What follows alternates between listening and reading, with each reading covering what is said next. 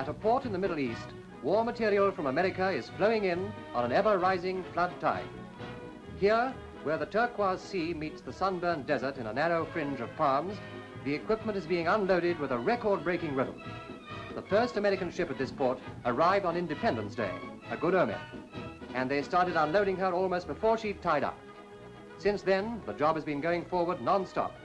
This means a 24-hour day worked in willing shifts by British Tommies, Egyptian dockers, and American technicians. It's a heartening sight.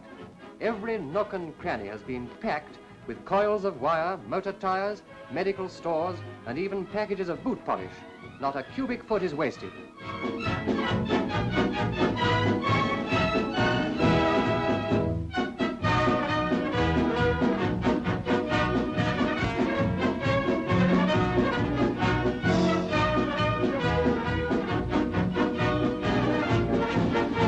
Just how much material is coming and how often it arrives is an obvious war secret.